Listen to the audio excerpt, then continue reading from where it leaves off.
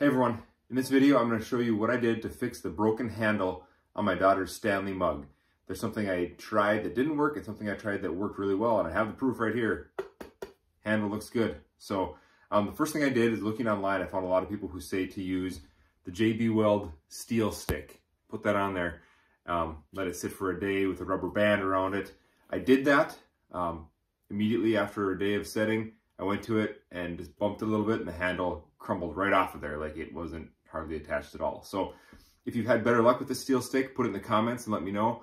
But for now, I'm saying this didn't work. However, then I had this surface right where interface is there that was covered with this stuff. So I didn't do anything to it. I left it as it was with that dried Steel Stik epoxy on it. And I used another product that I have just as kind of a last ditch effort. I used JB plastic bonder.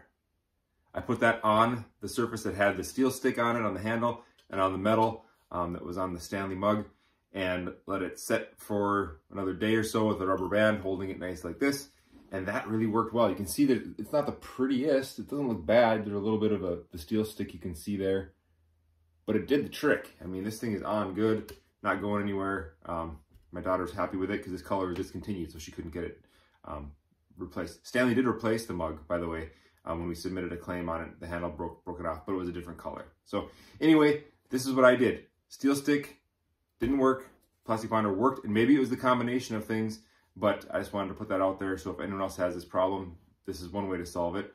If you've had luck with just this alone or something else, let's figure it out, because a lot of people have had these break off, honestly. So anyway, that's all I had for today. I hope that's helpful for you. Thanks.